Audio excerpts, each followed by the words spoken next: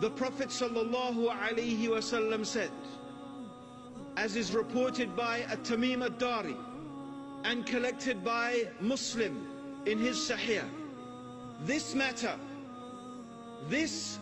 meaning this matter of Islam, this religion of Islam, will reach wherever the night and the day reaches, and Allah will not leave on this earth except Islam will enter every country, every city, every village, every home, by hook or by crook. In another narration, also in the Sunan of Imam Ahmad, the Prophet ﷺ, he said, this matter will keep spreading as far as the night and the day reach, until Allah subhanahu wa ta'ala will not leave a house made of mud or hair, except that Islam will enter into it, while bringing honor to an honorable person and humiliation to a disgraced person. Honor with which Allah elevates Islam, and disgrace with which Allah humiliates disbelief.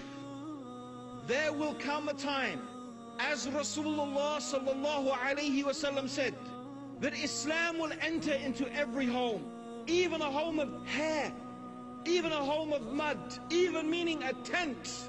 There will be a person in that home who is Muslim. This is what it means, my brothers and sisters. It doesn't just mean that people will come to hear about Islam. No, Allah will honor a person in that house, in that home. Allah will honor them with Islam. And if you are a person of Islam, you are honored in the sight of Allah. You may not wear fancy clothes. You may not wear designer labels. You may not have an expensive car. You may not live in a palatial home. No, my brothers and sisters, maybe you are very simple, and maybe your life is very simple, and maybe those rich people and those powerful people will pass you by and they will not even glance at you, because all they see is the outward aspects of the life of this world. But Allah subhanahu wa ta'ala, He is looking to your hearts. He is looking to our hearts. That is what is important to Allah. And He sees what is inside you. He sees what those people cannot see. And the fact that Allah subhanahu wa ta'ala has chosen you and made you Muslim, it means that He has honored you. He subhanahu wa ta'ala has honored you with Islam. That is because He loves you. And that is the message, brothers and sisters, we need to convey to the human beings. This is the message we need to convey. And convey it we must. It is our duty, our obligation to pass this message of Islam on. That Allah alone is worthy of worship. That Muhammad sallallahu alayhi wasallam is His messenger. That the day of judgment is true. That the paradise is true. That the hellfire is true. And that the way to paradise is by surrendering ourselves to Allah subhanahu wa ta'ala. This is our duty. This is our obligation.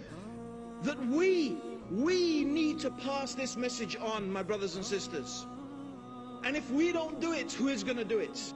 If we do not call the people to Islam, if we do not invite the people to Islam, how will the message reach them? It will happen, brothers and sisters.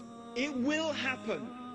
As the Prophet sallallahu alaihi wasallam said, Islam will enter every home. It's going to happen. There is no doubt about it.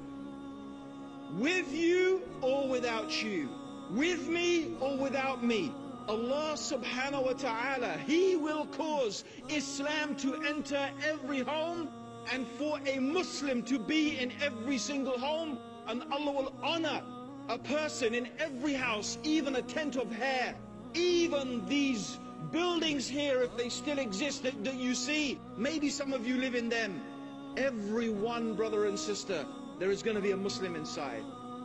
Whether it's a palace or whether it's a tent, it's going to happen. Because the Prophet ﷺ never lied. What he received was knowledge from Allah subhanahu wa ta'ala. But here is the question. Do you want to be part of that or not? The opportunity is there. The promise is there. The Prophet ﷺ said that it is going to happen. And the reward for it is there for our taking. The fruit is on the tree. It's ready for our plucking.